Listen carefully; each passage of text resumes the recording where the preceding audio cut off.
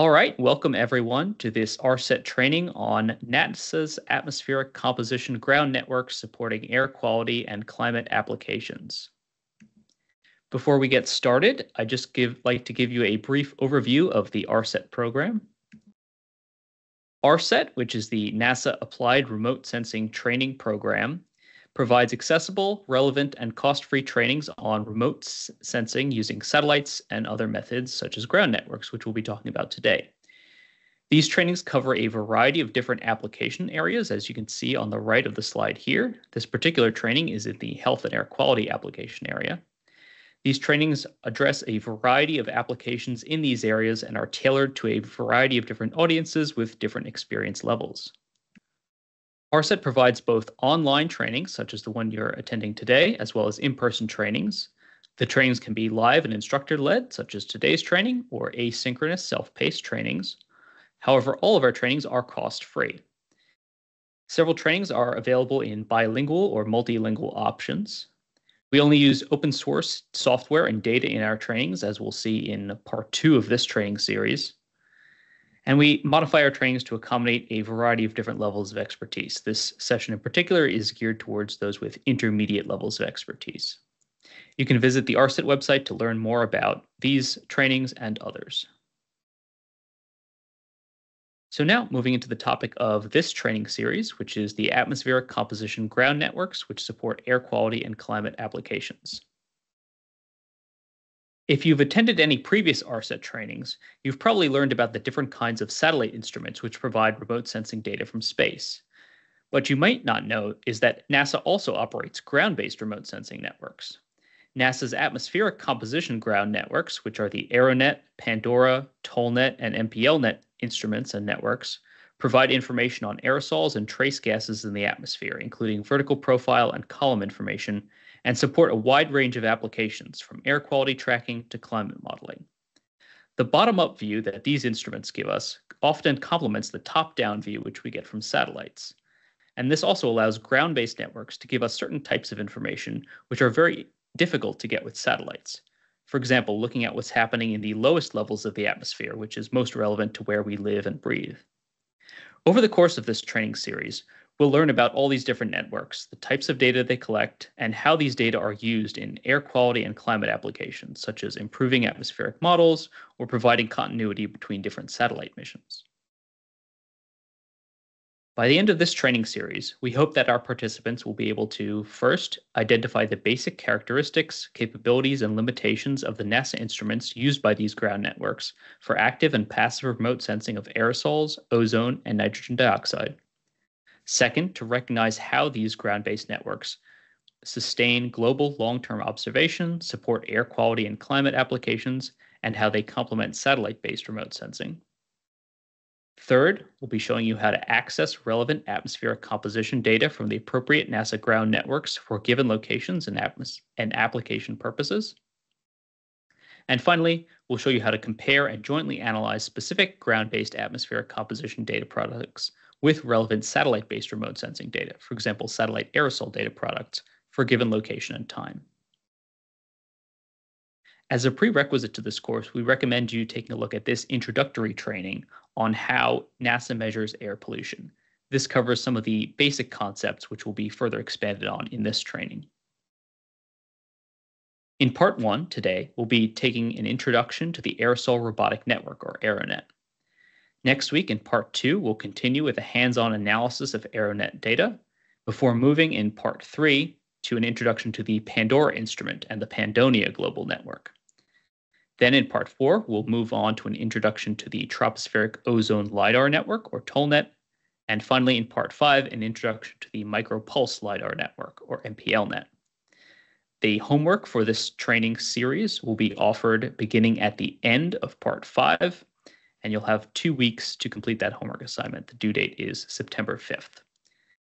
Those who attend all 5 of the live sessions of this training series, as well as complete the homework assignment before the given due date, will receive a certificate of completion for the course.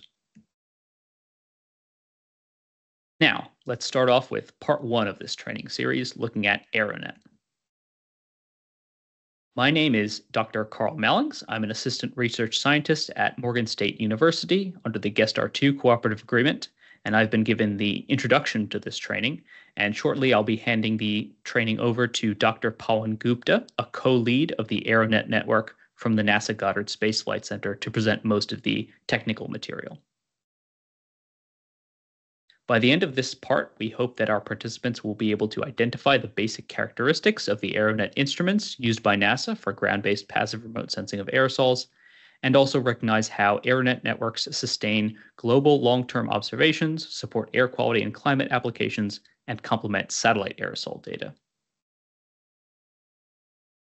To review some prior knowledge that you'll want to be familiar with before this training course, aerosols are solid or liquid particles which are suspended in the atmosphere and impact air quality, weather, climate, and human health, and animal and environmental health as well in a variety of different ways. Passive remote sensing instruments rely on direct or indirect reflected or scattered sunlight as the source of the electromagnetic radiation they detect.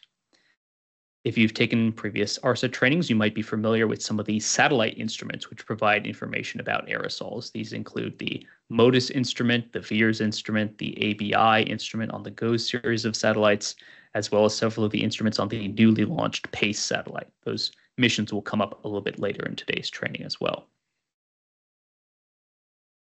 If you have questions at any point during today's training, please put them in the questions box within WebEx, and we'll be answering all of those questions together at the end of the training today. You can enter the questions in the questions box at any time, and we'll be answering them, as I said, at the end of the training. We'll be collecting all the questions and answers together into a training document, which will be posted on the training website about a week after the conclusion of the training. And any questions we don't get to answer during the live portion of the Q&A will still be answered in that training document posted to the website. So now, without any further ado, I'd like to hand us over to Dr. Pawan Gupta to tell us about AERONET. Thank you, Carl, for that great introduction and details about the ARSET and the training. So in part one, we are going to talk about Aerosol Robotic Network, or commonly known as AERONET. And I'm going to talk about brief history of AERONET, details of instrumentations, and get to some of the applications. Okay, so the first one is overview, AERONET overview. What you see on the right on the map are the locations of all the AERONET stations ever deployed all around the world. AERONET program is a federation of ground-based remote sensing aerosol networks. So it is a networks of networks, and we'll explain that in more details. The primary purpose of AERONET is to get columnar atmospheric aerosol measurements from the ground stations. So these are considered ground truth. It provides long-term, continuous, and readily accessible public domain database. This is very, very important. There are many networks all around the world operated by many other agencies. But one of the beautiful thing about AERONET is the data are in public domain, and anyone who likes to use the data can obtain that. So that's a very, very important part of AERONET. It includes datasets on aerosol optical, microphysical, and radiative properties. And all of these are very useful for air quality and climate change research.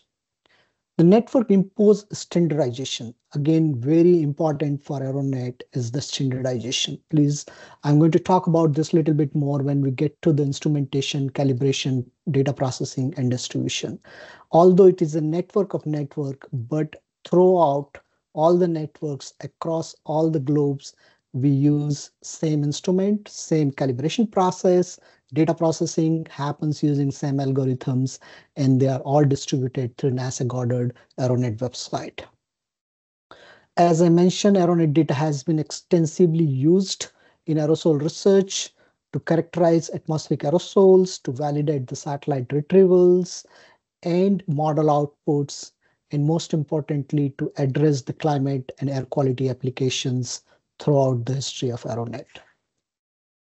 Next, I'm going to talk a little bit about the AERONET background or historical perspective. So AERONET was stabilized by NASA and Photons, a group out of University of Lille in France in 1993 with one station here at NASA Goddard. And since then, the network has expanded by joining other networks, regional networks called RIMA and Aerospain. These are two in out from the Spain.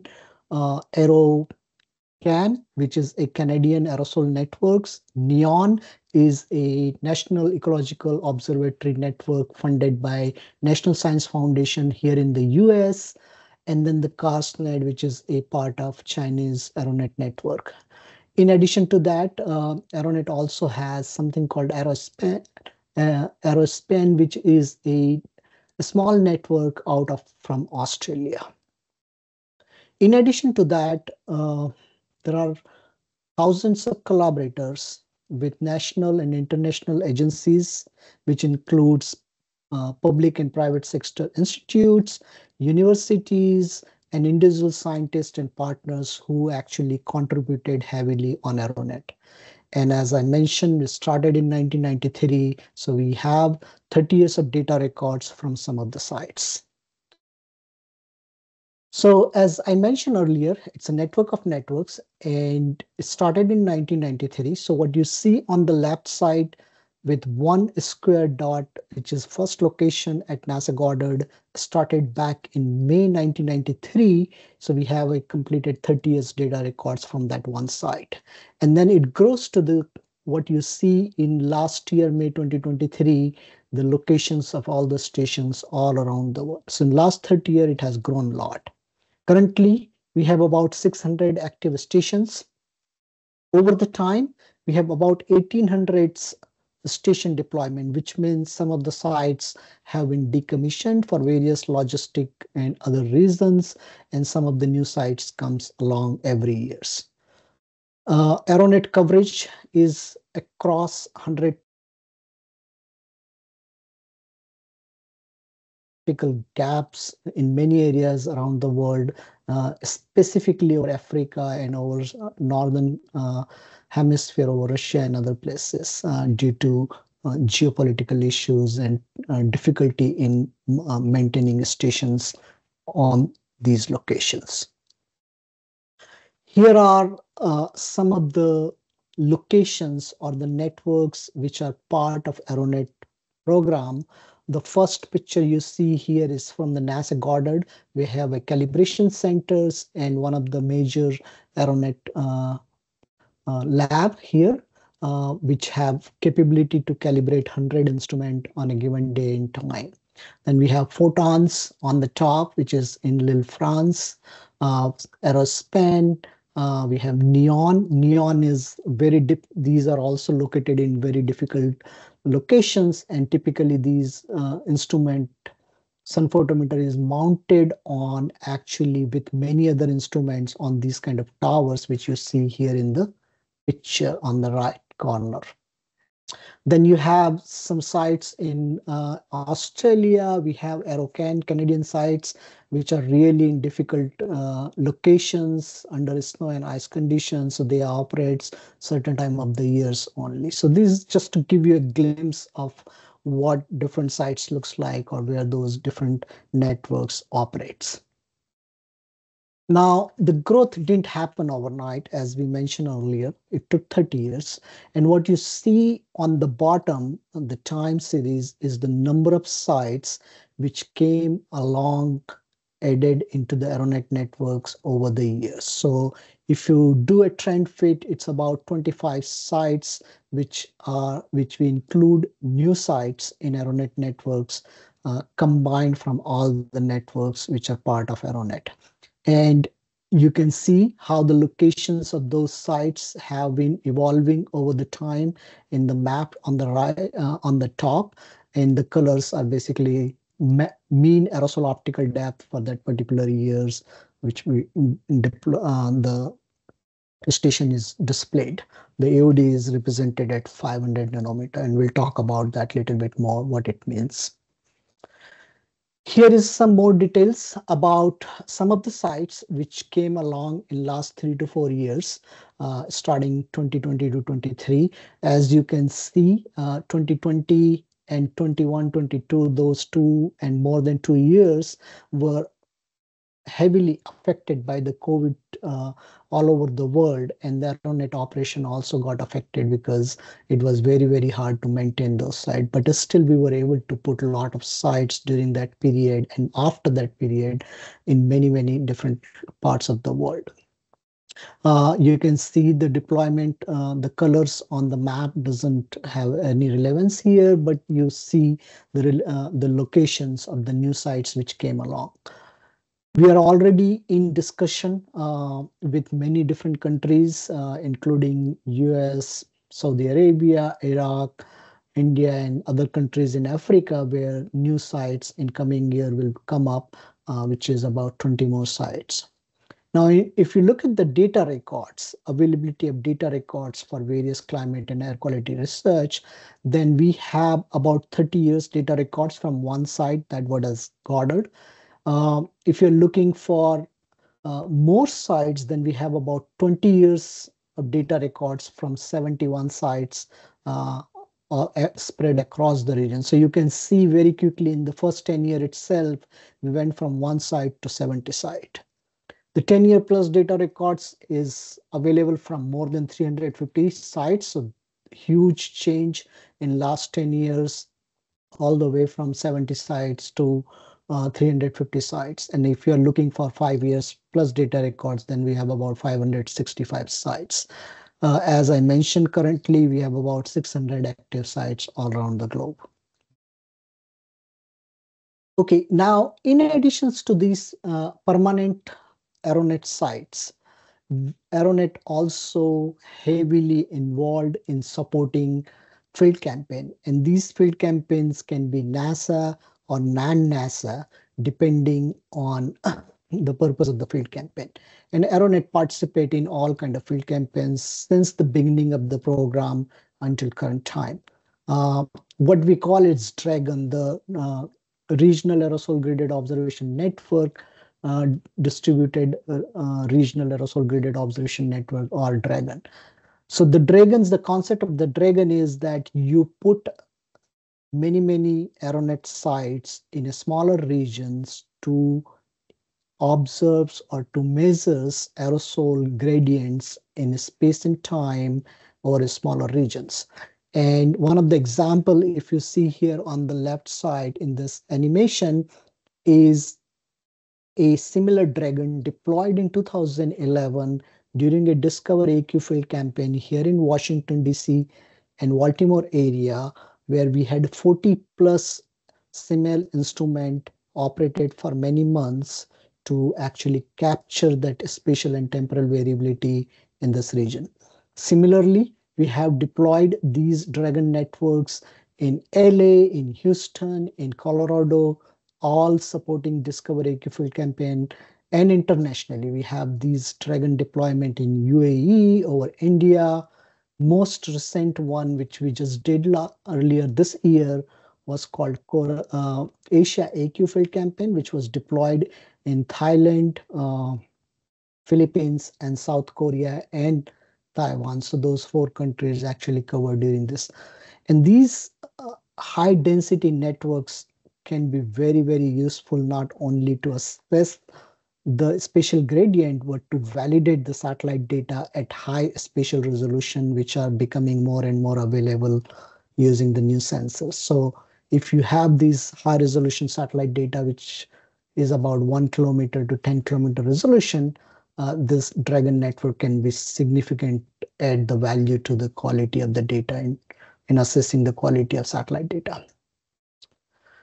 Okay, here I just want to quickly show some of the example of AERONET deployment from different sites, and these are just some example. What I want to point out is that if you look each deployment, each of these are different in many things. Some of them are deployed on a tower, which is designed specifically for observation.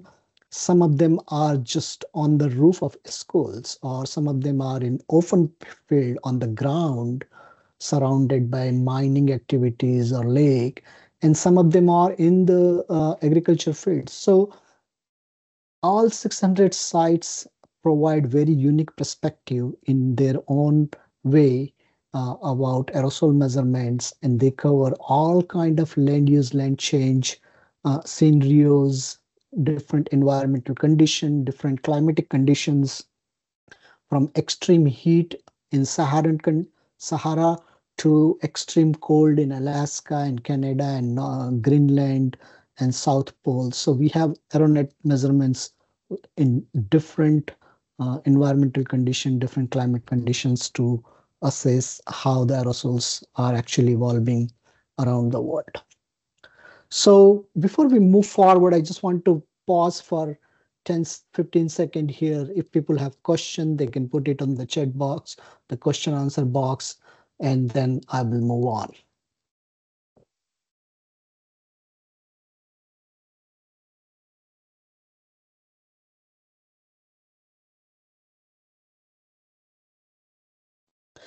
Okay, so I hope that allowed you to think about any question you may have or put in the question answer box. So let's move on. I talked about the bigger picture of AERONET network. Now, before we get into more details, I want to uh, make sure that everybody understand what AERONET measures and what kind of things. And since this is an air quality application training, I want to make sure we make that link very early, how this AERONET measurements are linked to air quality, how they are different and how they are similar. So let's look into some of these terminologies which you will hear throughout the first two sessions. Okay, so the first one is called aerosol optical depth. That's the fundamental measurement done by AERONET, and it's an optical measurement of the atmosphere. Okay, as some people it also called aerosol optical thickness, commonly known as AOD or AOT. It is always represented at certain wavelengths. So whenever you're saying AOD, you must mention at what wavelength the measurements are done. Typically, for most climate application, the measurements are done at the green channel, either 500 nanometer or 550 nanometers, but it all AERONET along with other instrument can make measurements in other wavelength as well. So what is aerosol optical depth? It is optical depth express the quantity of light removed from a beam by scattering or absorption during its path through a medium. So let's look this first bullet a little bit more closely. So you have a sun, which is a source of energy, which is transmitting electromagnetic spectrum in all kind of wavelengths, which reaches to the top of the atmospheres and enter to the atmosphere. When it enters the atmosphere, it interacts with the atmospheric component, which are cloud, water vapor, gases, and aerosols, which are small particles in the atmosphere. And then whatever is transmitted through these atmospheric component reaches to the surface, and that's where the AERONET instrument is sitting and looking towards the sun directly within 1.2 degree field of view. So what AERONET does is it makes measurements of this incoming irradiance in a specific wavelength by looking directly to the sun passing through the atmosphere, right? So now if let's say if we know I0, which is how much top of the atmosphere irradiance in particular channel is, and if we measure I, which is measured by this instrument, then we can tell by looking the difference how much irradiance in that particular wavelength is attenuated or removed by these particles or clouds or water vapor or anything else which is there in the atmosphere. So that is the basic principle of making measurement of aerosol optical depth. Now in this case, we have shown USN photometer. We'll talk about that a little bit more, but there is also another instrument which is shown here is called microtops, and I'll talk to that about that as well. Now, the aerosol optical depth represent the loading of the particles in the entire column of the atmosphere. As you can see from the measurement picture, what we are measuring is how much radiation is reaching to the surface. So it represents the entire column. We are not able to separate in the surface or different layers of the atmosphere. It represents the entire column of the atmosphere from the surface to the top of the atmosphere. The value depends on many things. So we'll talk about how to separate into different component, but the value of this aerosol optical depth depends on particle concentration, how many particles are there, what kind of shapes, like dust particle have a different type shapes versus smoke particles versus pollution particles in the urban environment may have a different shape. Size also matters. Their chemical composition, in other words, refractive index, will tell us whether they are refractive, they are scattering type of aerosol or absorbing type of aerosols, and where they are in the atmosphere. Although we are making a column or measurement, but it matters whether they are in lower atmosphere, upper atmosphere, or middle atmosphere. Depending on their location, this aerosol optical depth value can have a different meaning. And then the wavelength at which you are making measurements. So like I said earlier, aerosol optical depth always specified by the wavelength, and its value will change depending on which wavelength we are showing the measurement. And like I mentioned, it can measure from the ground as well as from the space. So looking a little bit more into mathematical form, how the AUD is calculated. So typically this is represented by what we call Lambert-Weir law or Weir-Lambert law. And as from the previous picture, I is the measurement which we are making at the surface using the sun photometer, and the I0 is the top of the atmosphere irradiance in that particular wavelength. M theta is what we call is optical air mass, and theta is the solar zenith angle, and 1 over cosine of solar zenith angle is what M is defined by. And this tau lambda is optical depth of the atmosphere. So it includes optical depth of the atmosphere. This is not yet aerosol optical depth. This is optical depth of the atmosphere, which have air, aerosols, and gases. So now let's assume this measurement of I is done under cloud-free condition. When there was no cloud, we did this measurement. So when there is no cloud, what are the other components which are there in the atmosphere which will have impact on this I value which we measured? We will have air particles, which is also called Rayleigh particles. So this is called optical depth by air molecules or Rayleigh optical depth, which we can calculate very accurately using air pressures measured at the surface. So this is a quantity very accurately can be calculated, and we can remove this from the total atmospheric optical depth. Then we have aerosol optical depth. This is our interest. This is what we want. Okay. And then we have gases. So for example, ozone, NO2, SO2, water vapor, all of the carbon dioxide, all the gases, depending on which wavelength you are making measurement, these gases can have a different optical depth on that particular wavelength.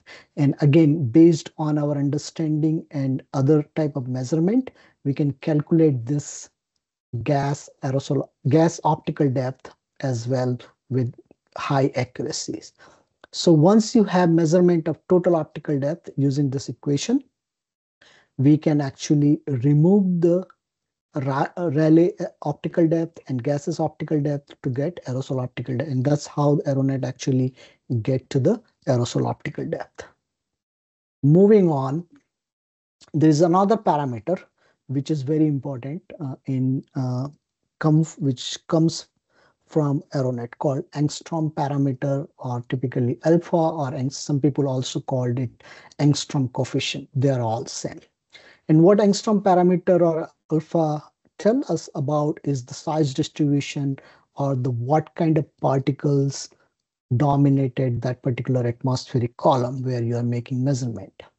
And this is defined by this specific equation alpha, which is a uh, measurement taken in two different wavelengths. So these are aerosol optical depth in two different wavelengths, wavelength 1 and wavelength 2.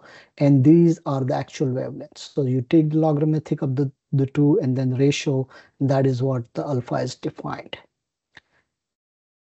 Typically, this alpha is always represented by a pair of wavelengths. So in AERONET, we define it for 450 to 870 nanometer. You can also use more than two wavelengths to calculate alpha by doing a least square fit.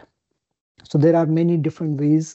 So again, whenever you are using angstrom parameter, always ask the question, which two wavelength or how many different wavelength it represents, because the value will change depending on which two wavelength you are using or more wavelength you are using, and their interpretation will also change. So let's assume we are using these two wavelength, 440 nanometer, which is sensitive to absorbing aerosols in the low, close to the UV part of the solar spectrum, and 870, which is close to the near IR channels, representing high. Now, when you have the value of this alpha like greater than 2, then basically it indicates that the particles in the atmosphere are dominated by fine mode or smaller size particles. These are typically urban pollution particles like sulfate, nitrate, or fine smoke particles. When this value is near 0 or less than 0.5, it typically indicate the presence of coarse mode particles such as desert dust or soil or sand particles in the atmosphere. Again, depending on the pair of the wavelength, this interpretation can change. But the angstrom parameter is kind of a quantitative way in which we are using optical depth measured in different wavelength to assess the size. So the spectral dependency of aerosol or aerosol properties uh, are quantified by this angstrom parameter and very, very useful in assessing or identifying type of aerosols in the atmosphere. Okay, now how these things are linked or similar to aerosol optical depth or what uh, we call PM2.5 in air quality community, how they are two quantities linked, or what kind of differences they have or similarities they have. So let's look first the PM2.5, right? PM2.5 is typically measured near the ground or top of the building. And these are most likely point observations.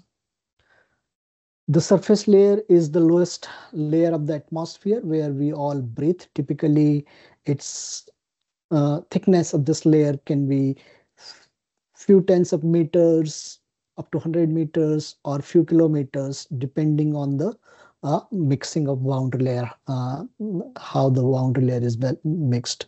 So this surface layer can vary. Okay.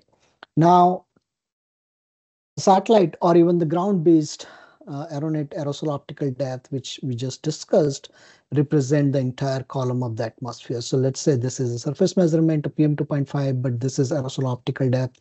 Whether if it is coming from a sun photometer like AERONET, that it will be representing one point location similar to PM2.5. But if it is coming from the satellite, then it will have an horizontal resolution also. So that cylinder of the atmosphere, which extended from the surface to the top of the atmosphere, will also have a certain diameter or radius. And this resolution can vary from 1 kilometer to 10 kilometer, depending on which satellite, what data product you are using. So this is main difference between aerosol optical depth and PM2.5 in terms of what they are measuring. Now, there are other differences. PM2.5 is a mass concentration, and it is always representing microgram per cubic meter. It's a dry mass, means it is measured under controlled conditions by heating the air sample at 40% relative humidity, 35 to 40%. Where aerosol optical depth is actually represent all the particles in this column, all size, all shape, all kind of chemical composition, everything which is in this column is represented by optical depth. It's a unitless quantity. Optical depth is a unitless quantity, and it is done in ambient conditions. So what I mean by ambient condition is we measure aerosol optical depth in the ambient condition, whereas PM2.5 is a dry mass. Like I said, it's the sample is heated and then measured.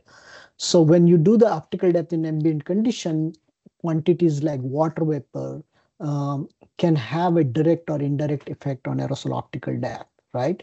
So let's say you put the sulfate aerosols in urban environment with high relative humidity conditions, then the sulfate aerosol are hygroscopic in nature.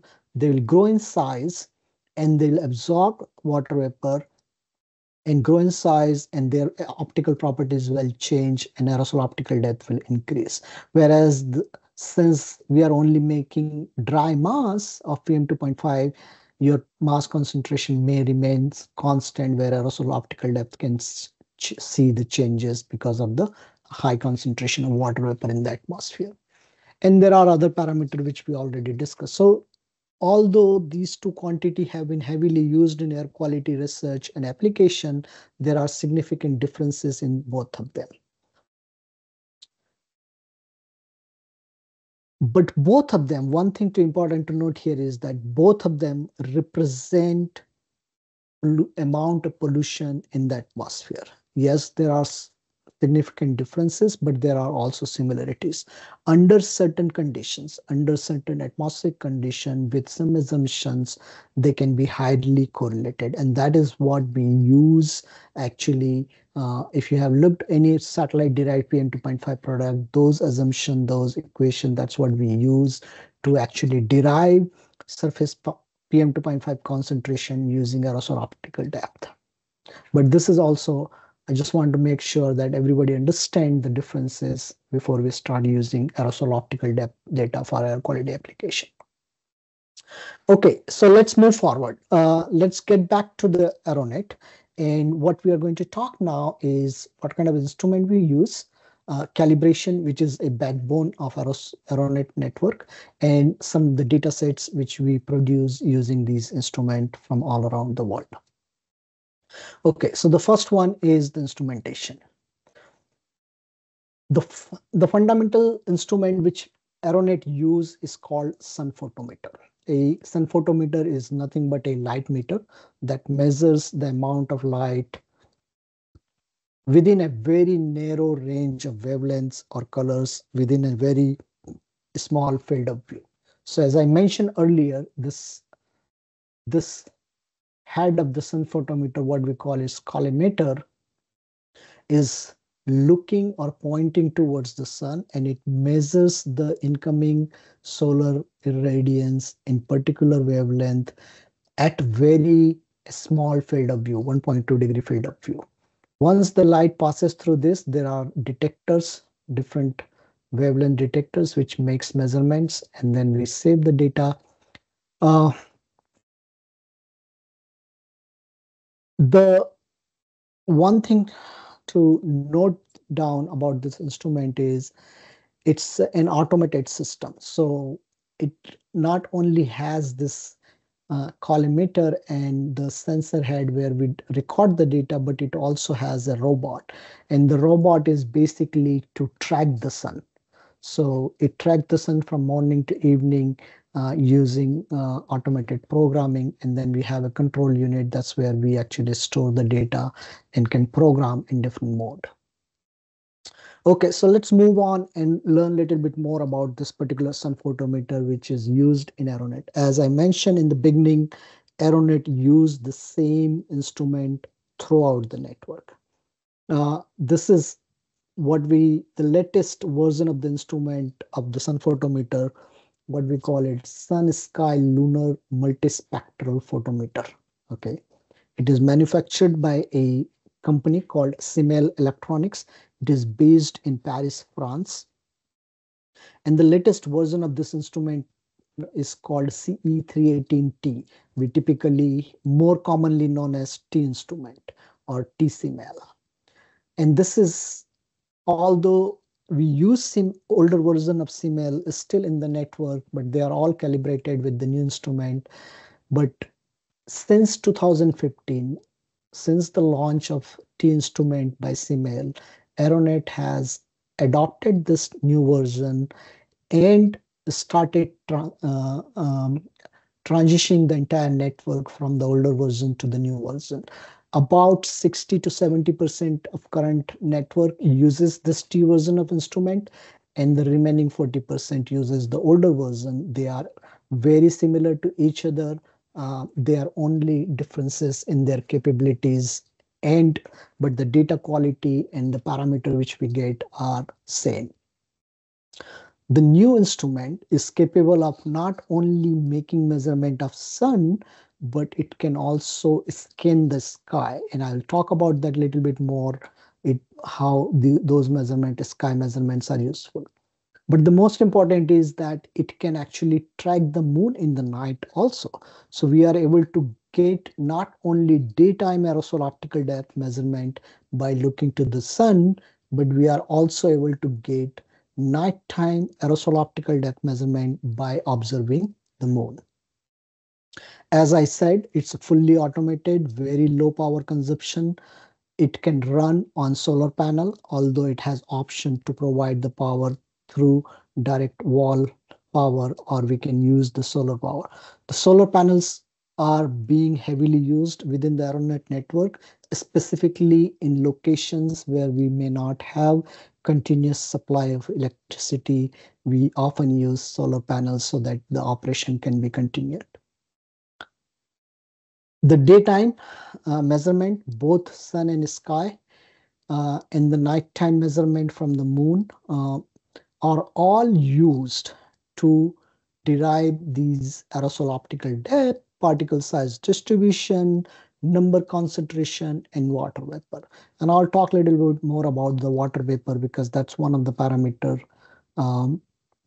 which we get from AERONET, which is also used to correct the AERONET aerosol optical depth, but we also provide that as a product.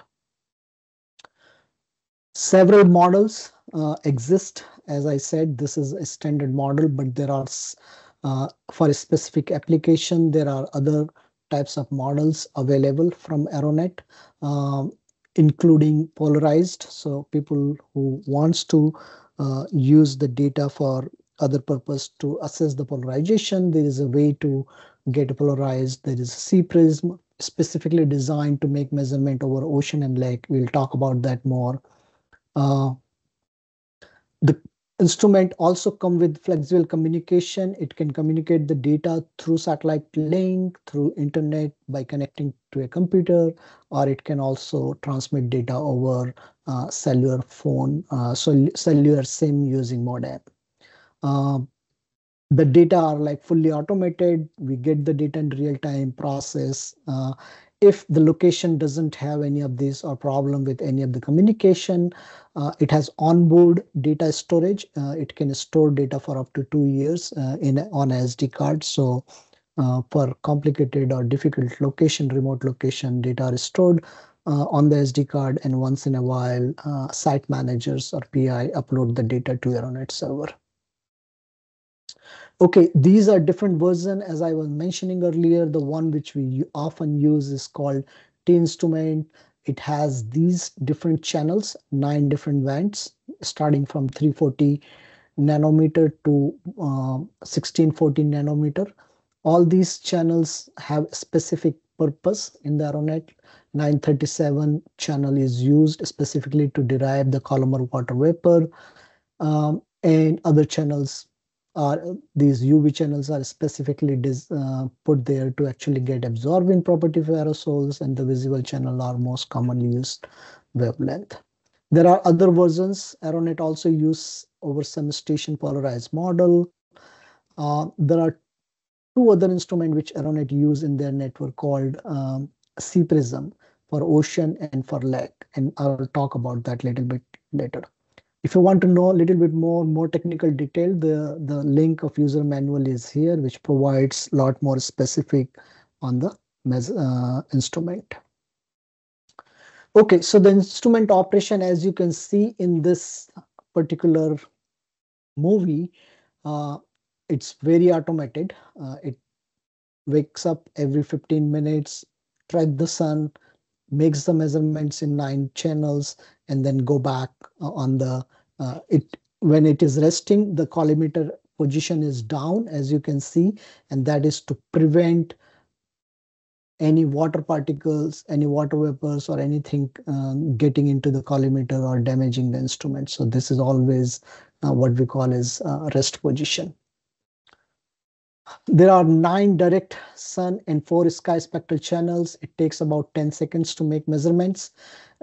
We also do a series of 3 measurements to actually screen the cloud. So whenever measurements are taken within 1 minute of interval, every 30 seconds, 3 sets of measurements are taken. Or those 3 sets of measurements are actually take to what we call the triplet measurements. So these triplet measurements are we take them to actually screen the cloud from the earth, because instrument has no other way to actually detect the cloud or non-cloud. So these triplet measurements are often used in cloud screening algorithms to remove the cloud from the measurements.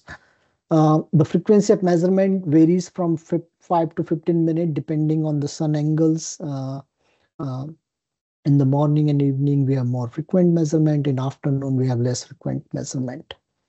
And then similarly, we do the nighttime measurement, uh, and we'll talk about that a little bit more.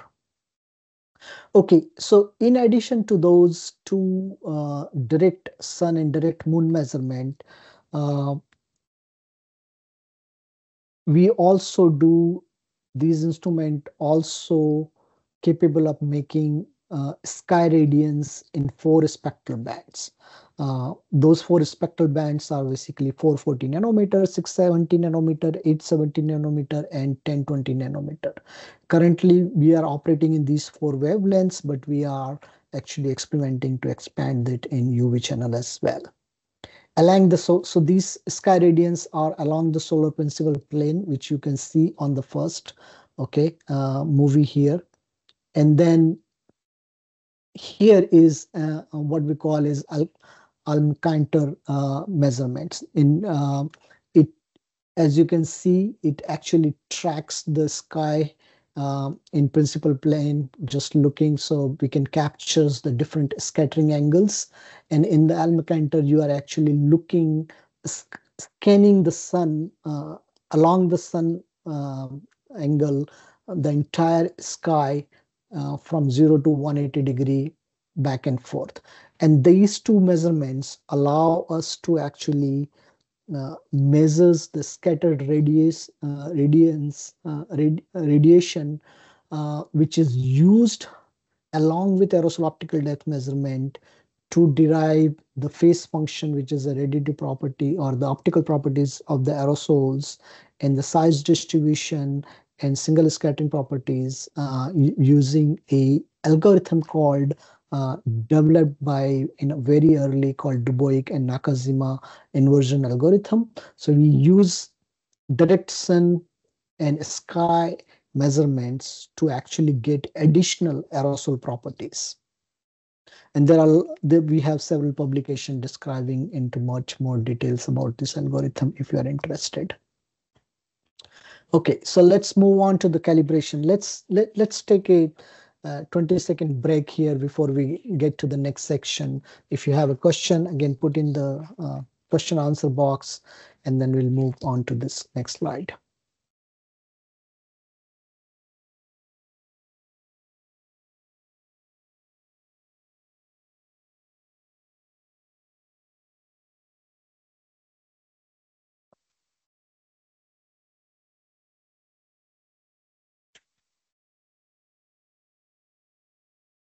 Okay, so the next topic, which is most important for AERONET, it's backbone of maintaining high quality data in AERONET network, is calibration. Each AERONET instruments is calibrated using same method, same duration as I mentioned earlier. So there are 3 major steps in calibration. What we call is pre-deployment calibration. So whenever either we buy instrument or anyone else who is deploying these stations they can buy directly from CMEL. So one of the things I want to note down about AERONET is anyone who is interested in deploying a station around their own institution or their wherever their research interests lie, they can actually buy a AERONET instrument directly from CMEL, and then NASA will calibrate for you free of charge. And and your station will become part of NASA AERONET network. The only policies is that you open your data to the public and we process all the data in real time. So when you buy instrument from CMEL, before you deploy in the field or at any location, the instrument comes to either NASA or one of the other calibration centers. So if you can see on the map, there are a few other calibration centers all around the world. There is one which started in Taiwan. We have one in the US. This is NASA Goddard. We have a couple of them in Europe. We also have some calibration sites, which may not be the calibration center, but they are calibration site where the calibration data are gathered. One over is Hawaii, one over is Izania, another island, because we need very clean conditions to calibrate this instrument. And I will talk about that a little bit more. And in Australia, we have just another network. It's not a calibration site. So once the instrument is purchased, you do a pre-deployment calibration, which is done either in one of those calibration centers. Then the instrument is sent to the field. It is deployed. It remains there for 1 year to 1.5 years, depending on the location and the purpose. Typically, the deployment period for each instrument is about 18 months. After 18 months, the instrument comes back to one of these calibration center.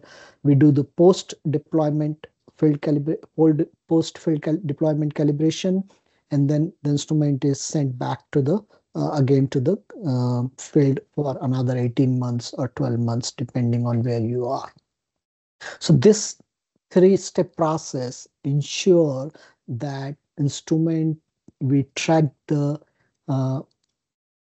consistency of instrument over time, how the filters behaviors are changing, if there are dust or anything depositing in collimator or sensor head, if the instrument for whatever reason is declining in the performance, then those pre-post field calibration allow us to correct the data. This is very, very important for AERONET to maintain high quality data. Okay, so in order to do the calibration, one of the things, as you might remember from the equation of aerosol optical depth, is the I0, which is extraterrestrial solar irradiance or top of the atmosphere solar irradiance in the particular wavelength. And in order to calculate aerosol optical depth from the measured I value, we need this I0. And this, to derive this I0, we use a method called Langley method. And this Langley method required that the atmospheric turbidity or haziness or aerosol optical depth remains low and constant over time of the measurements. So to ensure that, we actually set up these calibration sites in very clean condition with very, very minimal aerosol optical depth. Typically, they are high altitude sites. So we have two major calibration sites, one in Mauna Loa Observatory in Hawaii, which is about 3.3 kilometer up in altitude, and very clean conditions. Aerosol optical depth values are order of 0.0205, so very, very stable sites. This has been used extensively since the beginning of AERONET program for calibration. So we have this something what we call it the master instrument. The master instruments are sent to the Mauna Loa on a regular basis. Once the instruments come back from the Mauna Loa to the Goddard or other calibration centers, they are intercompared with the field measurements, and then we transfer the calibration from the master instrument to the field instrument. And this process continues every 6 months. The master instruments are sent back to the Mauna Loa. Similarly, we have another site, Izania in Canary Island in Spain, which is also an excellent site for the calibration. Okay, now let's again, calibration has a lot more details. Again, our website, when we go to the in part 2, next session, we'll discuss, I'll walk you through details, documentation on all of these specifics on the website, which are available. Now let's talk about the data sets. So there are two types of data sets, as we mentioned earlier. There are direct sun and moon measurement, like we mentioned earlier. We use that template to do the cloud masking, and then we use this VR-Lambert law to get the aerosol optical depth. Once you have aerosol optical depth in different wavelengths, you can calculate angstrom exponent, which or angstrom parameter or angstrom coefficient, and then the water vapor is also calculated in using 937 nanometer channel to correct the aerosol optical depth. The sky radiance, which we saw earlier using Alk-Cantor and the principal plane measurements, are used to input in an inversion algorithm by Dubois and Nakajima to actually retrieve or derived microphysical and radiative properties. So microphysical properties such as whether particles are a sphere or not, and size distributions. Radiative properties include single scattering albedo, which tells about whether particles is scattering type or absorbing type, and then the imaginary and real part of refractive index, which is another uh, parameter to define chemical compositions of the particles. AERONET data, similar to satellite data, comes in different level 1, level 1.5, level 2. In terms of, as people who are using satellite data, they are familiar that the time to time data are reprocessed using improved algorithms. So similarly, AERONET also reprocesses the data, and the current level data are called version 3, which was released in 2018. Level 1 data are unscreened data, means it will have clouds and everything. Level 1.5 data are cloud screened and quality controlled. These are done using an automated algorithm. And level 2 data are quality assured. Uh, Level 2 data are only produced after the post-field calibration. So level 2 data have a lag time of about 2 years after the measurements is taken, and about a month after the calibration, post-field calibration happens at one of the calibration facility. In order to see the complete list of all the parameters which are actually derived or provided by AERONET, you can see that link below. But these are major list of parameters which are used very often by the research community. Spectral aerosol optical depth means optical depth in different channels. Angstrom parameters using different combination of wavelengths. Columnar water vapor is also derived by AERONET, and then we have some of the inversion parameters like single scattering albedo, which tells us whether particles is absorbing or scattering, size distribution. Refractive index tells you basically give indication of chemical composition by looking imaginary and real part of refractive index. We also provide absorption and extinction optical depth derived. Then you have phase function, fine mode fractions, coarse mode fraction, and so on and so on. There are like 50 plus different parameters which are provided by AERONET. Okay, now let's talk about nighttime measurement. As I mentioned, this new generation of instrument, T-instrument, is capable of looking moon in the night and able to make nighttime aerosol optical depth measurement. Currently, about 300 out of 600 stations, 300 stations have this capability to make nighttime measurement. The data are currently under research, I would say, and what we call is provisional data, and only available at level 1.5. We don't process this data to level 2. AERONET team continues to refine and improve the algorithms, And one of the challenges is the cloud screening during nighttime. So our team is continuously working to develop new cloud screening algorithm to check the consistency of this nighttime data with the daytime data, and using some of the lidar measurement during nighttime data to validate. Once we are assured about the quality, the provisional status will go away and the data will become regular level 1.5 data, and then will also mature to level 2 data after the full calibration.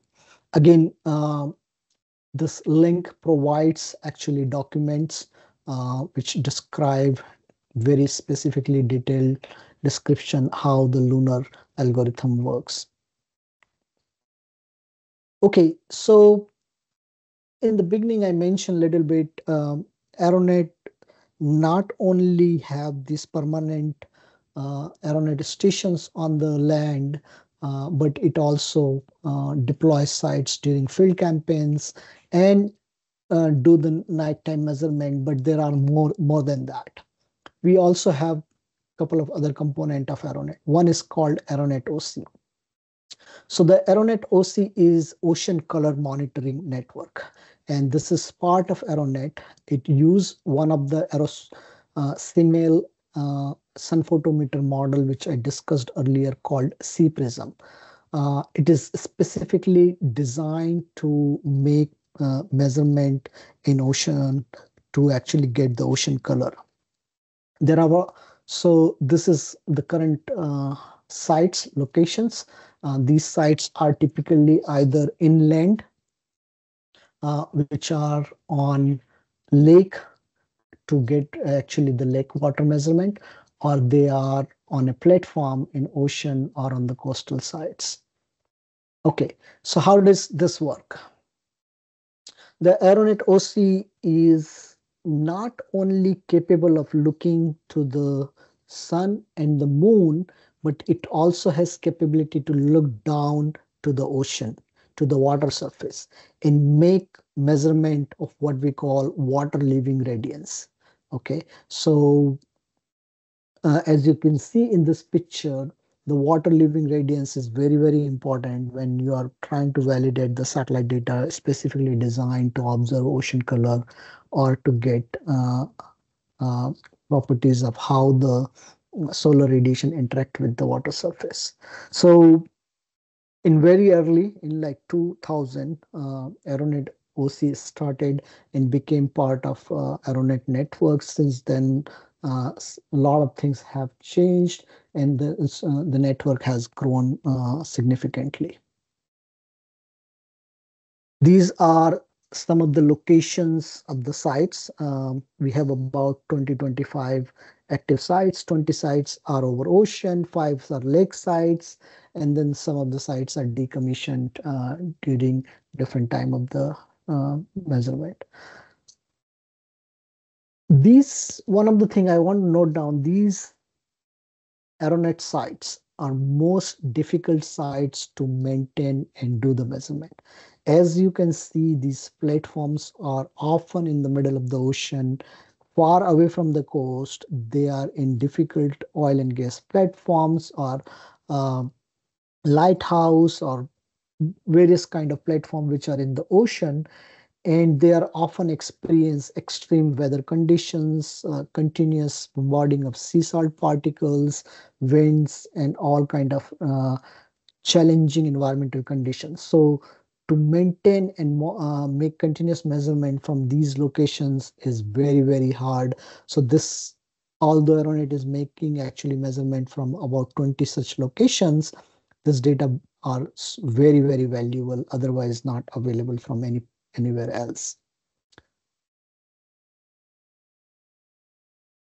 One more thing I want to mention here about this particular network is that although NASA manage this network, but each site are actually managed by site managers or PI of that particular sites, and they belong to international institutes. Sometimes the instruments is also purchased by those institutions, and sometimes it is provided by the NASA. But the overall, the whole network is actually benefiting the global community on the ocean color measurement, and that is maintained by the AERONET. As you can see in these pictures, some of these sites are, you cannot reach them directly through ship.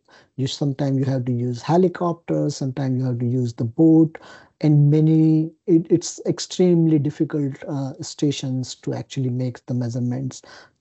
We are really lucky to have these 2025 sites around the globe to get this valuable data sets for many satellite validation, including the PACE mission, which was just launched by NASA recently.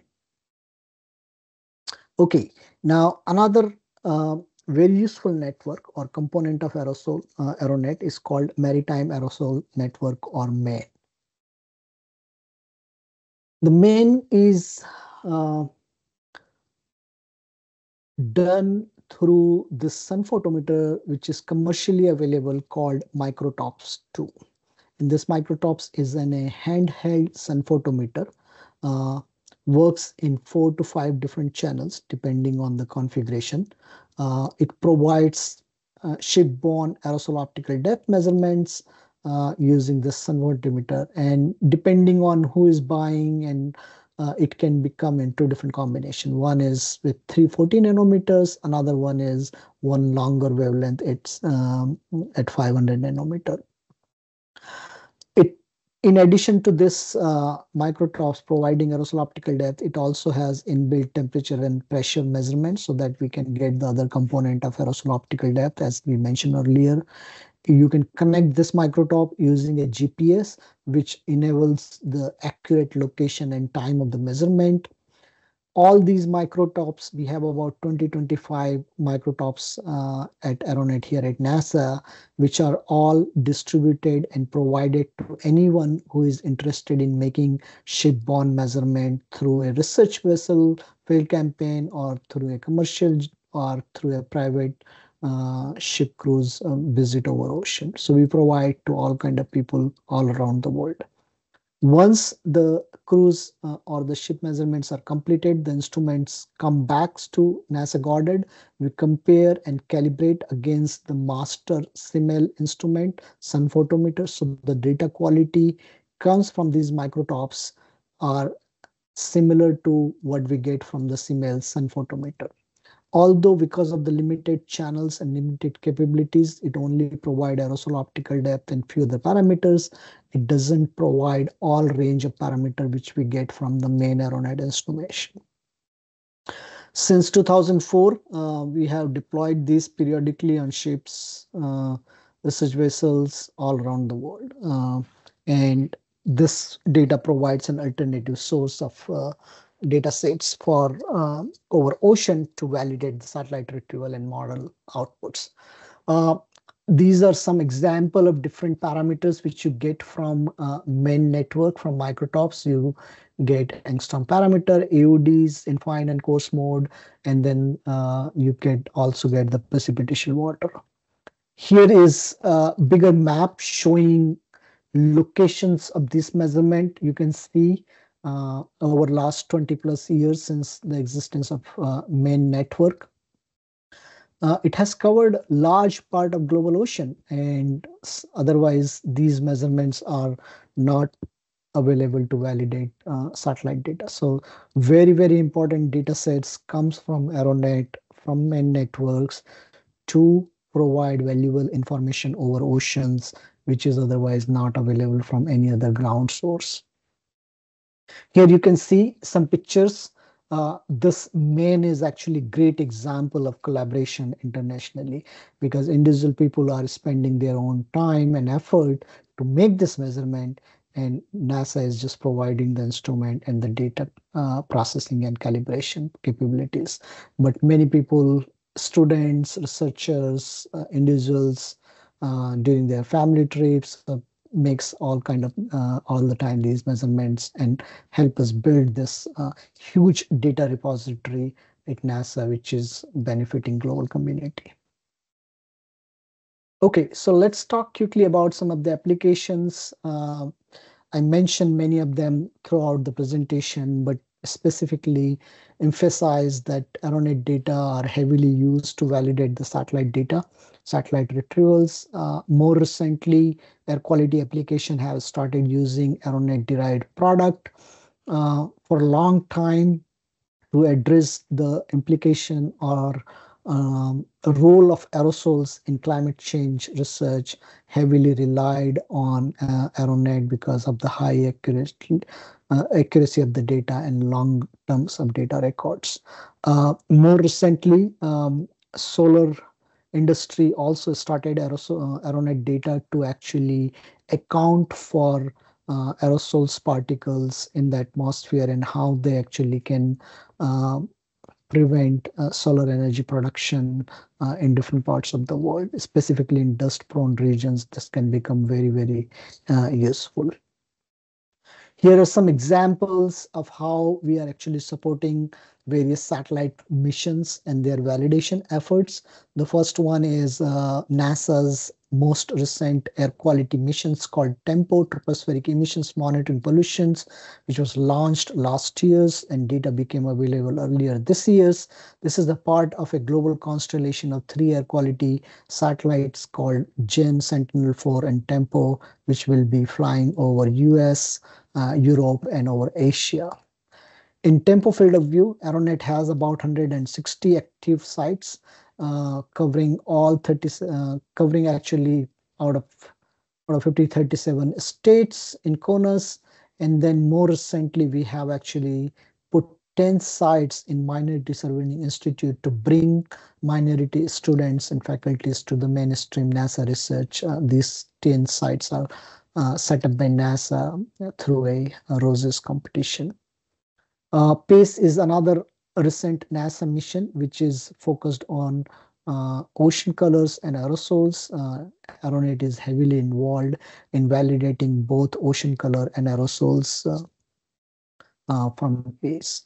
And then we have another upcoming missions in which is anticipated to launch in next 2 years called Maya, multi-angle imager for aerosols. It is specifically designed to get PM 2.5 and speciation to assess the health impact of aerosols particles.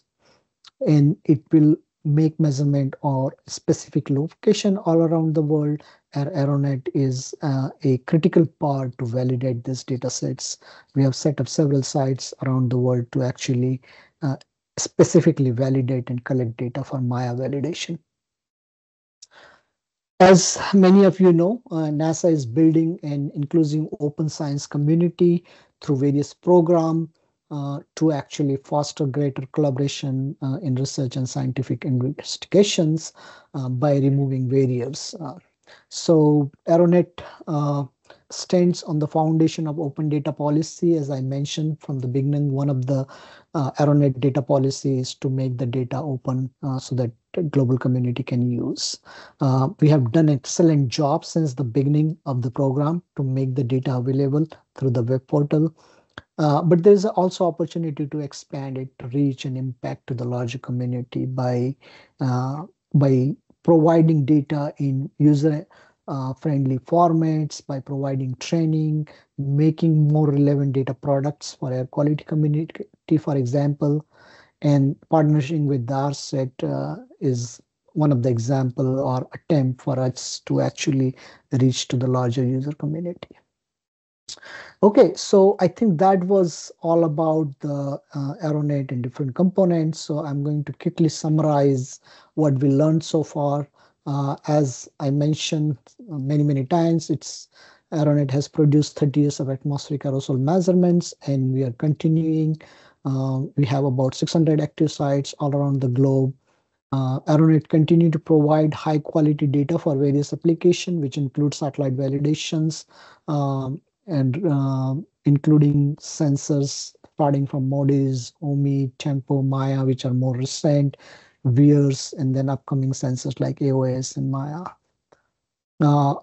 AeroNet is also heavily used to validate, evaluate, validate, and assimilate into models, including majors model like GIOS, and then UKMet, ECMWF, Navy model, and many others.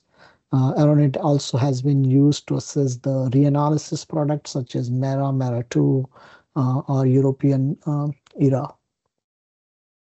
And then one of the focus of AERONET is to do synergy measurement. So often AERONET alone does not provide complete pictures of atmosphere. So we are also co-locating our instrument with MPLNet, Pandora, TollNet, which you will hear in following session of this webinar series, and then other networks like Spartan, Skynet, improve to assess their quality. The Dragon networks are very, very useful to get high spatial and temporal resolution data, which are often deployed to support various NASA and non-NASA field campaigns. And then AERONET OC continue to support water living radiance, which serves as a primary tool for validation, including the PACE mission. We also have quarterly newsletter, which you can access through this QR code. And I think that's all I have. We are looking for part two. In part two, we will go over some of the application example. We will get into the website, browse through different parts of the website. We look into how to download the data, how to visualize the data. We also have some Python Jupyter Notebook, which we will play with the Google Colab. So if you want to actually work along with us, please make sure you have a Google account. And that particular Python notebook will also include an exercise to how we are using AERONET data to validate the satellite retrieval of aerosol optical depth. So that is for all the part two. And one of the most important thing, as I have been mentioning from the beginning, is AERONET is a effort of international collaboration. Although NASA takes the leadership in managing the networks, in providing a lot of infrastructure, but it is a true collaborative works from hundreds and hundreds of people from all around the world, coming from many, many institutions, universities, agencies, government, non-government, private and public sectors. This picture just shows AERONET team here at NASA Goddard.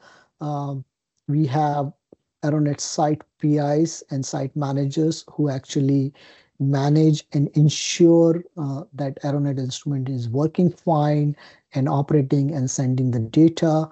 Our funding comes from what we call US validation program under NASA, from NASA headquarters. So I would like to acknowledge and thanks everyone actually who directly or indirectly contribute to the whole AERONET program, because without supports of collaborators and global team, this would have not been possible. So I would like to thanks everyone for that. And I think that's all. I will move over to call for homeworks and other logistic for this webinar series. Thank you.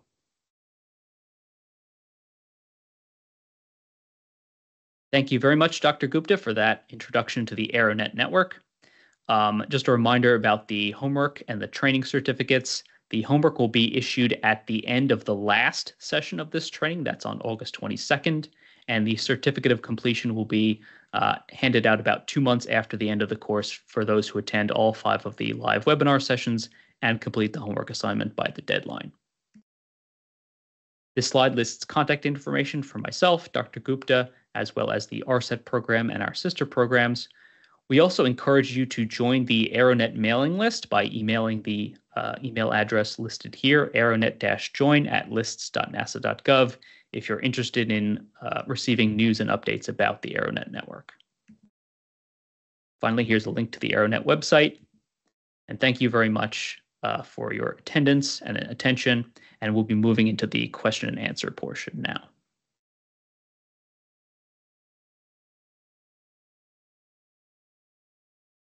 All right. Thank you. So, yeah. Sorry, go ahead. Okay. Yeah. Well, thank you.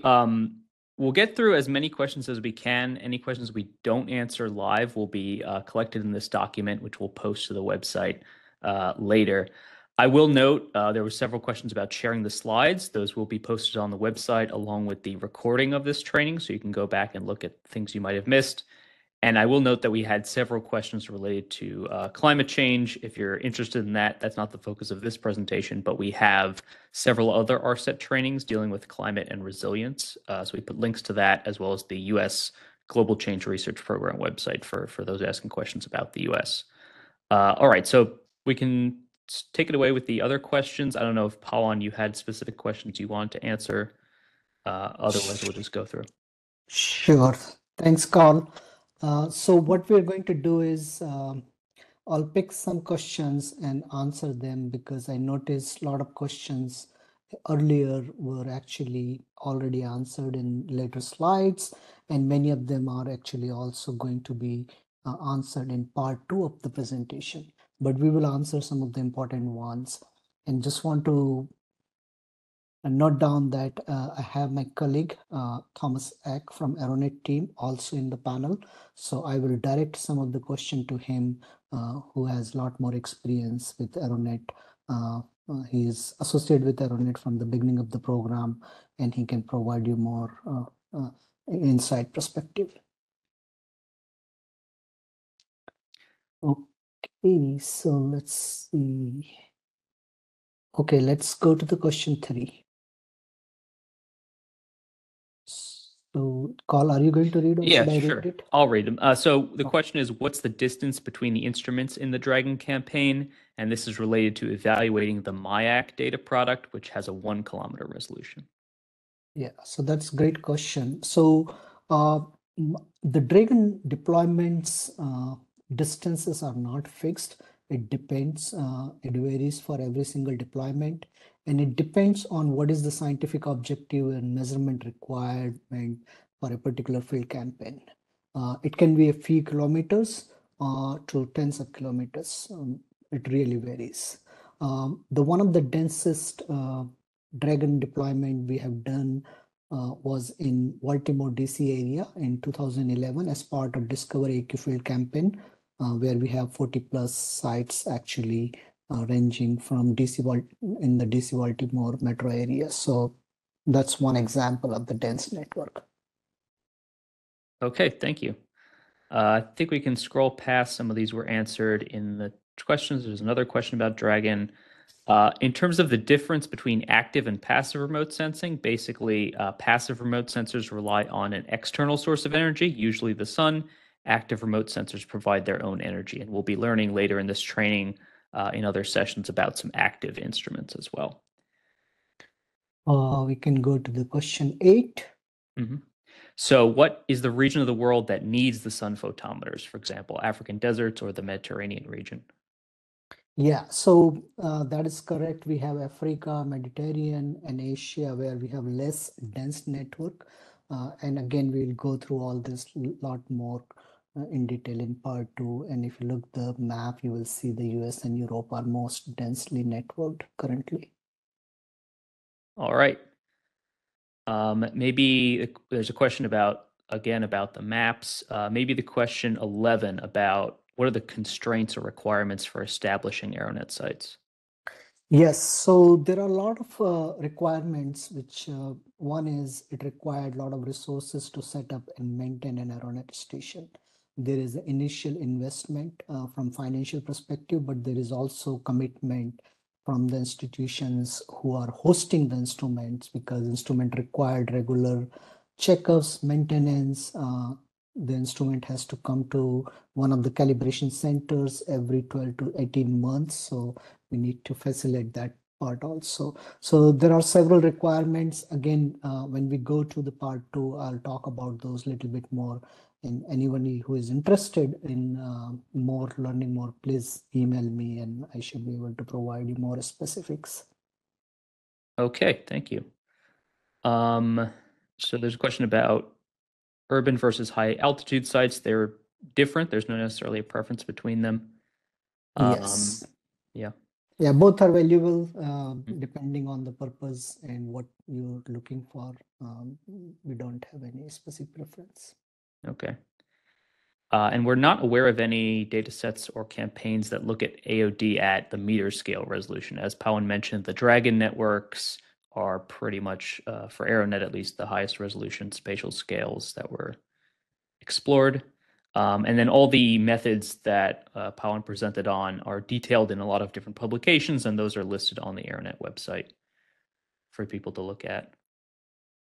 Another question 15, about the number of sites in India specifically. Again, next week we'll talk about how to go to the AERONET website and get a list of active sites there, and you'll be able to use that to determine where the active sites are.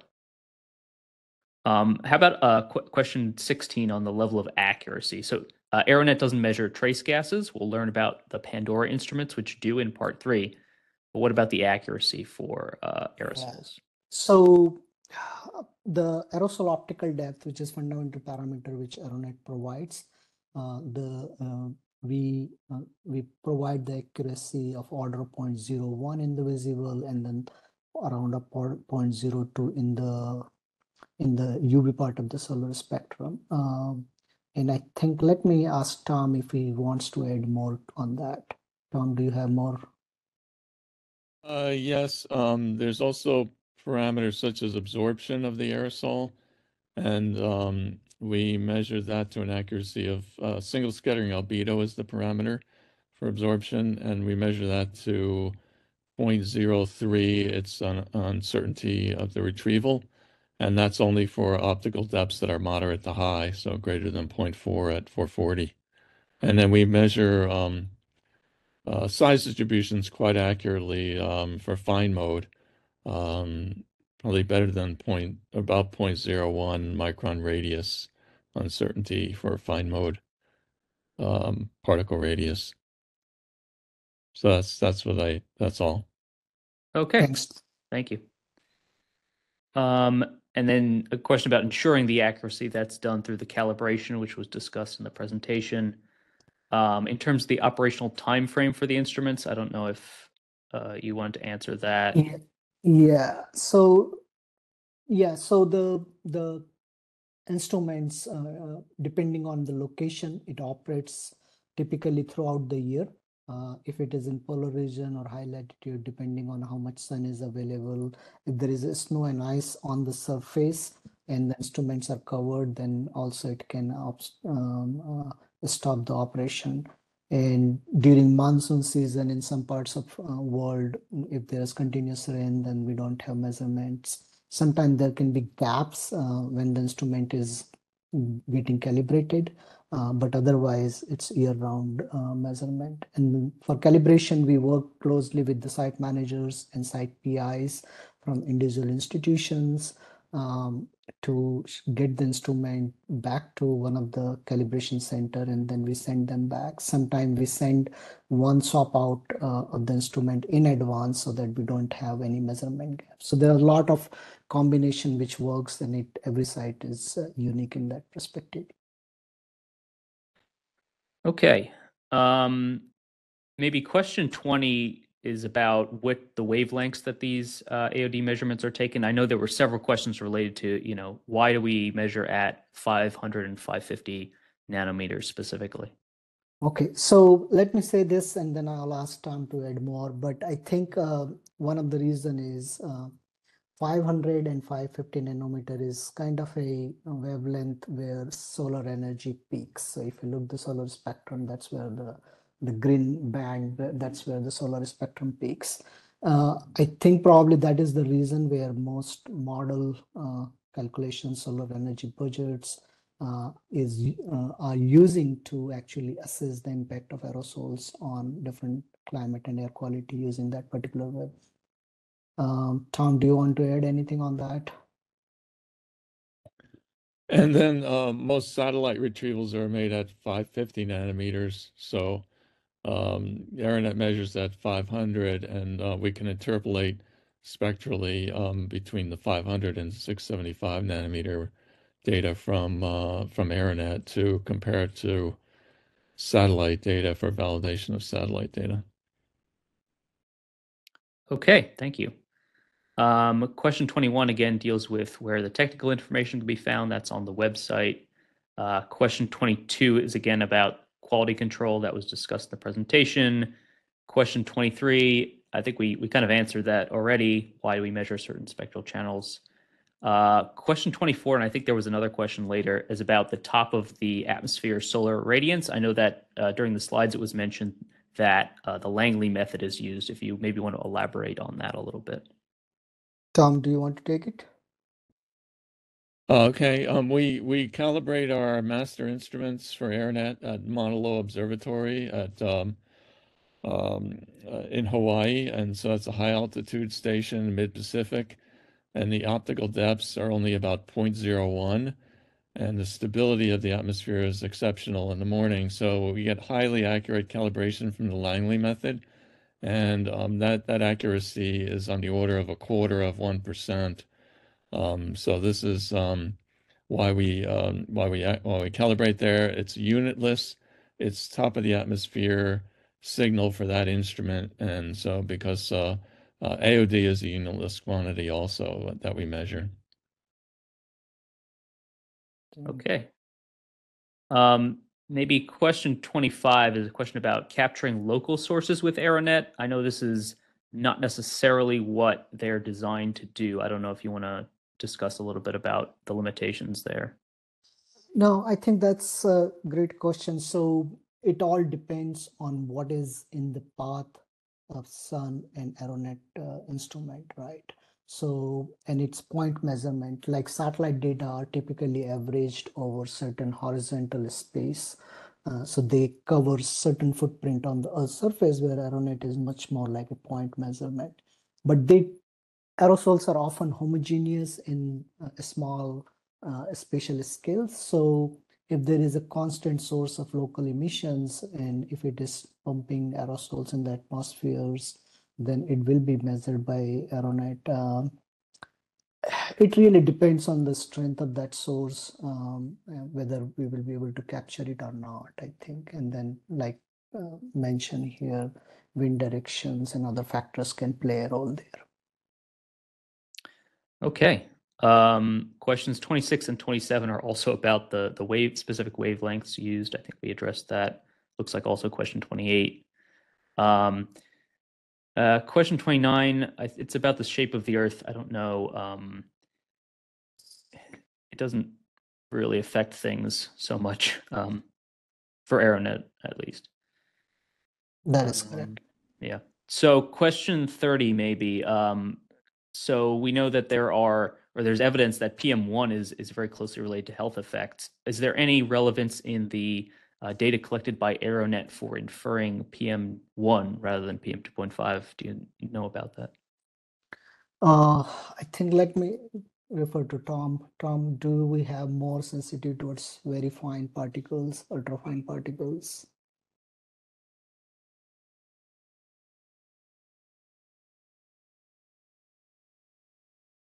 Tom, can you hear?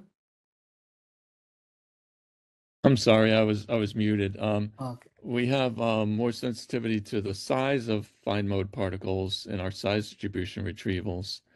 In terms of AOD, we have equal sensitivity to both fine and coarse mode particle sizes. So it depends on what product's being used, if it's the retrieval of the size distribution or whether or not it's the AOD that's being used. But we do have a tremendous sensitivity to fine mode particle at both optical depth and size. Okay, thank you. And I guess just a reminder, PM1 is a mass measurement. AERONET's collecting optical depth, which is not a mass measurement, but as Tom said, AERONET is sensitive to those fine mode particles that contribute to the PM1 mass. How about question 31? What about polar regions where there's a very shallow angle to the sun? How does that affect the measurements? I think that is again Tom's question. We have actually greater accuracy in the polar regions because of the large path length through the atmosphere. So the uncertainty in aerosol optical depth measurement is proportional to 1 over the path length, or 1 over the air mass. So we actually have more accurate data in the polar regions, even though the optical depths are typically low there. There's the ability to measure with higher accuracy in polar regions. Okay, thank you. In terms of calculating PM 2.5 from AOD, we in the introductory training we recommended as a prerequisite for this. We do talk about that a little bit. I don't know if you want to add anything to that now or just leave it at that. Yeah, I think so. I don't know if that we do have some old ARSET training we did number of years ago, focused specifically on calculating PM 2.5 from AODs. So I would like for folks who are interested can explore some of the ARSET older training. I think in before 2000. Okay, so we'll put a link to that in the response to this question, and again, the document's going to be posted to the website after the training. We're a little bit past the scheduled dead time. We'll go, I think, until 45 minutes past the hour, so another 10 minutes about. And again, any questions we don't answer live, we'll write up the answers and post the document to the website.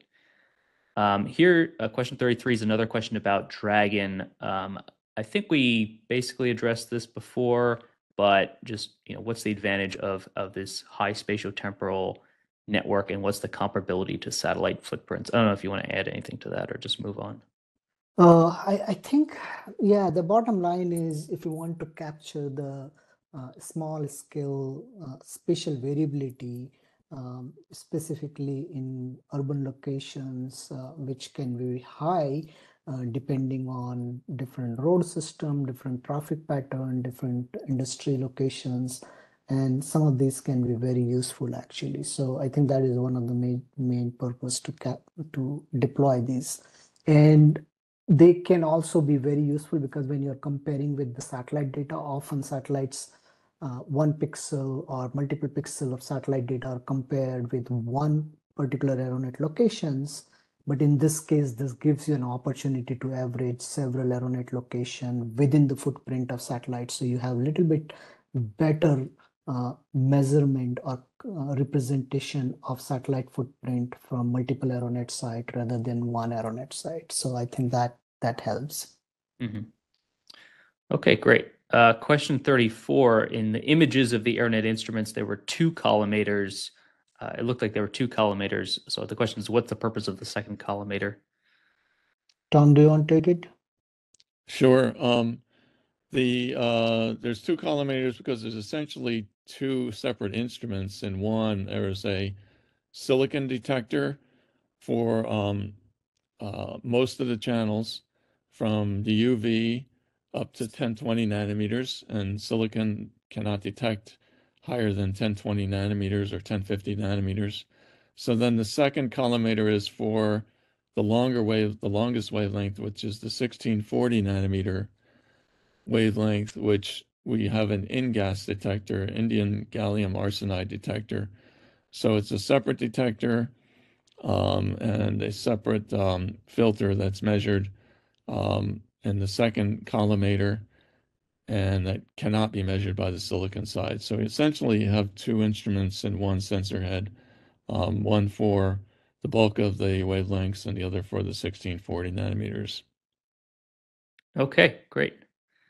So question 35 we answered already. Question 36 about applying for more sites. I think you can reach out to Pawan or the other AERONET leads with requests for setting up new sites. Maybe question 37 about the standard working schedule of AERONET. How do you decide on the pointing angles and the schedule for the different measurement modes? Yeah, Tom, I think let's let Tom answer this. Okay, the schedule is dependent upon solar zenith angle, and the instrument calculates the solar zenith angle based on the latitude, longitude that's entered into the instrument and based on the accurate time it gets from the GPS. So solar zenith angle is used to measure through the Langley period in the morning, which we start measurements at air mass 7, 7 path lengths through the atmosphere. And then we go through the entire day based on a predetermined schedule. The AOD measurements are made every 5 minutes, and the sky scans are made every hour. So we have Alma Cantor scans and hybrid sky scans that are made hourly, but direct sun measurements of AOD are made every 5 minutes. Okay, thank you. Question 38 about the angstrom parameter. Can it have negative values? I think yes. Typically, when you have very large particle domination, then we see that. Tom, do you want to add anything? Yeah, that's correct. We can't say negative values. It has to be extremely large particle dominated. Theoretically, the lowest value you can get is minus 0.2, but we don't see we've never seen values really below negative 0.1 from the network, partly because dust also exists in different sizes. It's not always just supermicron size. There are also middle mode and fine mode sized dust particles. Okay, great. Question about the presence of clouds. How are they removed? I want to, if you could talk a little bit maybe about the cloud masking algorithms. Yeah, sure. So clouds are detected by cloud mask algorithms that is based on what we call a temperate measurement. So it takes multiple measurement within 1 minute of time interval, and those measurements are used to calculate the standard deviation in each channel, and those are used to put some kind of thresholds to mask the clouds. So clouds are typically highly variable in that 1 minute, and aerosols are not that much variable. So that is assumption we use to actually do the masking of cloud. And in addition to that, there are other checks which happens in the algorithms to do that masking. For the Once the cloud is detected by the algorithm, we discard that data, and that is not used for aerosol AOD retrievals or AOD optical depth calculation or retrievals of other aerosol parameters. Okay. Question 40, discriminating between absorbing and non-absorbing aerosols. Okay, and I think let Tom answer that. Okay, that's basically measurements of sky radiances in the sky scans. And we have sensitivity to absorption by looking at the intensity of scattered radiation. We have the optical depth goes into the algorithm, and the scattered angular distribution of sky radiances. So we have good sensitivity to the absorption magnitude between weakly absorption and strongly absorbing aerosols and anywhere in between that scale. But the optical depth has to be moderate to high in order to have that sensitivity. So it's required that optical depth at 440 nanometers is greater than 0.4 to have a sensitivity that's typically useful for most scientific applications. Okay, great. Question 41 is about averaging between the day and night measurements. I guess maybe the question is there meaning in averaging those together if you have nighttime measurements available as well? No, I'll let Tom answer that again, I think. Well, it depends. I mean, there are sites where there's a lot of diurnal variation throughout the day and night. It depends on what the application is, but often it's interesting and useful to know what the variation is throughout the day and then throughout the night. We've only recently taken the provisional status off the nighttime measurements. So there is more useful nighttime data currently available, but it is still not as accurate as the daytime data because we can't do all the cloud screening techniques, cloud screening checks in the nighttime data that we do in the daytime. Okay. So it sounds like in principle, yes, they're comparable, but it's a relatively new, the nighttime products are relatively new, so that hasn't been looked into as much. Possible sources of sulfate aerosols. There could be several: fossil fuel burning, biomass burning, and volcanic eruptions. Question 43, the influence of or the presence of absorbing particles on the angstrom coefficient. Tom, do you want to take Yeah. it? Sure. It does have an influence on the angstrom exponent, but primarily the main driver of the angstrom exponent is the spectral difference in scattering that dominates the optical depth. Typically, scattering is anywhere from 80 to 100% of the optical depth. So absorption does influence the angstrom exponent, but it's more on the order of typically 10% or less. Okay. So question 44 is not, I think, relevant to this network. Question 45, we talked about, the angstrom parameter is calculated. It's provided by the network. Question 46 is about, I guess, comparability in the angstrom exponent between AERONET and MIAC data products. I don't know if that's something you can comment on.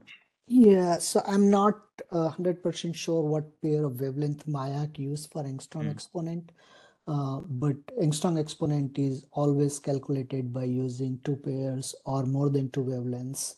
And AERONET provides actually angstrom exponent for different pairs of the wavelength.